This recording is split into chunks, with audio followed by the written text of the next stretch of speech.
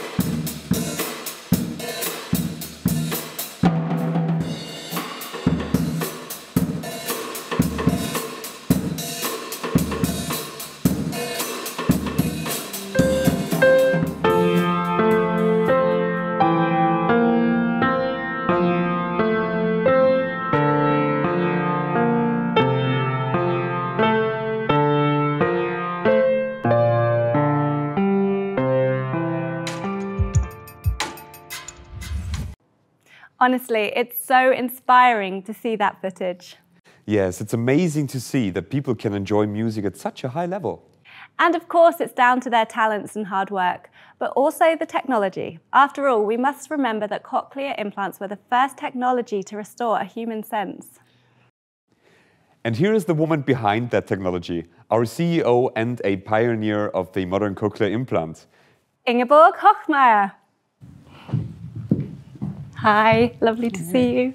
Great having you on the show. Thank you so much. Please take a seat. It is truly a great honor having you on our show today. So I just wanted to ask you a few questions together with Nia. The first modern cochlear implant that you pioneered was implanted in 1977. So how does it make you feel today if you see how people enjoy music through their cochlear implants? Well, honestly, it's one of the highlights, really, to see how people who received an implant, either many years ago or more recently, can indeed enjoy music with these devices. Beautiful. That's true, actually. So if we go back to the beginning, cochlear implants started with lip reading and then open speech understanding followed. So could you ever imagine that you, as a company, would be holding a global music festival? Well, many years ago, certainly not.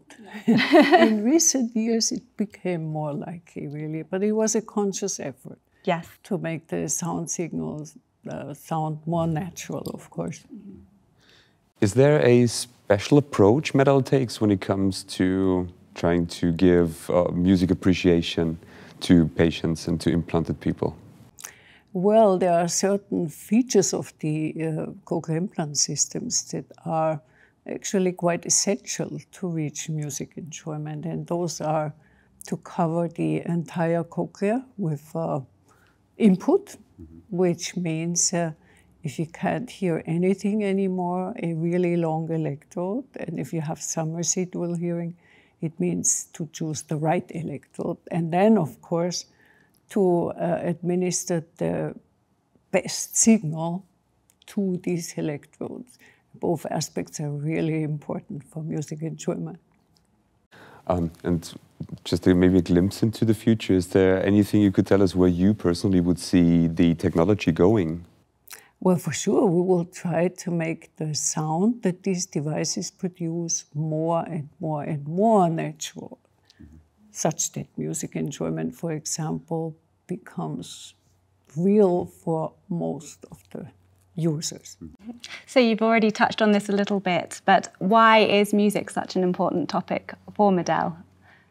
Well, in our mission, it says that we want to overcome hearing loss as a barrier to communication and to quality of life. And of course, music enjoyment is a big part of quality of life. As well. Yes. Okay, so if we look a little bit further into rehabilitation, how important is this for music appreciation? Yeah, music rehabilitation is important, and by training music, you can reach a lot better music appreciation. And so we are especially happy about a cooperation with Melodia that has started recently. And Melodia is a music training app, which in particular allows people to start at very different levels, from not being musical at all to being quite experienced with music, and then they take you there and allow you to train and make a lot of progress into the direction of better and better music appreciation. It's actually great that you mentioned this, because for the entire festival there is a dedicated session that we actually dedicated to Melodia, to the software. And we also have the CEO and founder of Melodia, Bastian Senac, with us in Sound Sensation, the show. It's going to be very interesting and nice. And following on this theme, does MED-EL offer any other resources or tools to help implant recipients appreciate music? Yes, we have held a number of music workshops, and in fact we help therapists to offer music training also with children, with people of all ages, in fact. Great. And as you know, and I can see you're very aware, music is a very important role basically in everybody's life in some form. If we look at you, I believe you grew up in Vienna. So was there anything that stood out growing up in a country like Austria and a city like Vienna where music was prominent? Well, of course, Vienna is the city of music, and it's no wonder that the Cochlea-Implantat started there. It's a very good point. And myself, I live in Innsbruck now, but every year I go and enjoy the black and white balls in the Hofburg there, where, of course, music is a big element of the enjoyment. That's true. Lovely. Yeah, that is beautiful balls there actually that they have in Vienna.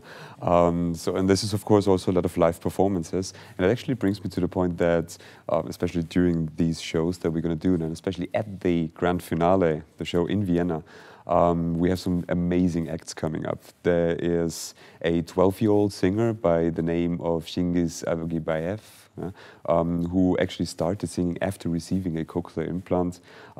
We have an oboist who thought that he would never be able to play the oboe again before receiving the cochlear implant. This is Russell Tyler.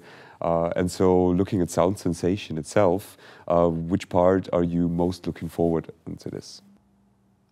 Oh, no, there is no particular part I'm most looking forward to. It's the whole series of events, and I hope people will participate in most of them to get the big picture about what's possible today and how do implant users really enjoy music.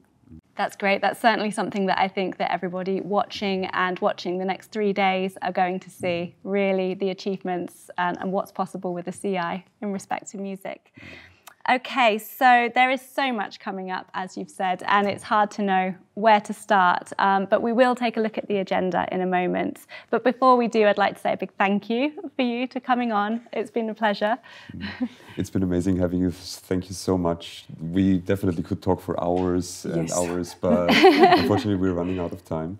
Let's look at the real event. Absolutely. Yeah. Thank you so much, Inge, for coming and joining us. Have a lovely day, meanwhile. Now let's take a look what you can expect over the next 3 days. Throughout the festival, we've got regular mini concerts coming in from around the globe. All hearing implant users, I assume? Of course. Then, as already mentioned, we have a little treat for you. Exclusive access to Meludia, a new music training tool for hearing implant users. Learn more about the tool and our special offer in this session. This one is especially for our hearing professionals. We've got 3 hour-long events covering everything from fitting through to music rehabilitation. And if you want to see us two again, then tune into the show. There'll be interviews and exclusive insights and, of course, some more music. We'll also look at the work of Smiling Crocodile, a charity supporting children with hearing loss and complex needs around the world. This is your chance to ask our hearing implant experts anything about hearing implants and music. One for the parents out there. It's a live and interactive workshop with take-home tips to help your child get into music. Who knows, maybe they'll be starring in Sound Sensation 2032. You never know, it's a good point.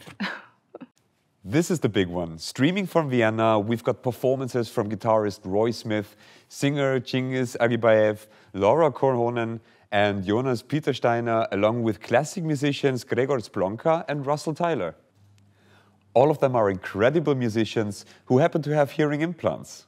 Yes, and I've heard there might be a couple of famous acts making an appearance. Well, you'll have to wait and see. And we've got the premiere of Virtual Voices and Band. This is an online band made up of hearing implant users from all over the world. The perfect end to a sensational 3 days of music. And of course, there's shows and side events going on all over the world. You can view them at go.medl.com/soundsensation and stream them for free whenever suits you best. That's all from us for now. We'll be back with Sound Sensation the show tomorrow. In the meantime, check out the first daily music dose streaming live from the Japan Audiological Society annual conference. Yes, that starts in just a few minutes. Don't miss it. Bye for now.